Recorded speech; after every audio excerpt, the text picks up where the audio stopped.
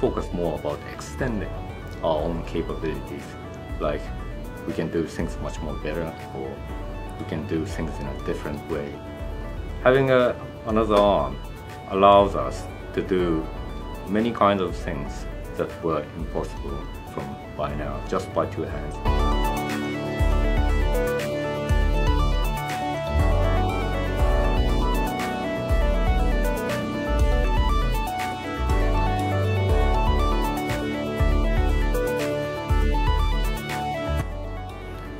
I kind of think just by doing this kind of a simple things of controlling a third or fourth arm might give you the opportunity to grow your own ability to do different kind of things at once. I mean, distributing your attention, controlling your attention, those kind of basic functionalities of human beings.